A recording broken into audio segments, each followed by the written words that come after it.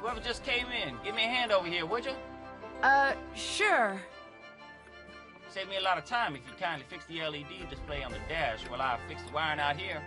But I've never fixed an LED display before. Just get inside and I'll tell you what's what. Okay.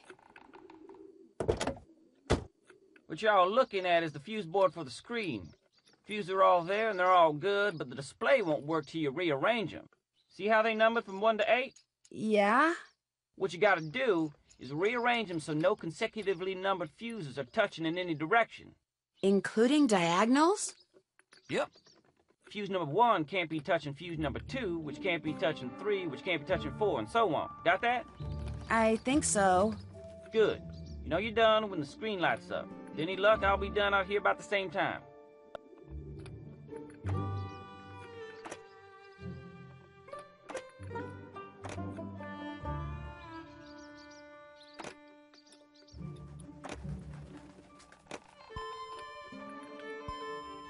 I did it! The screen says it's initializing.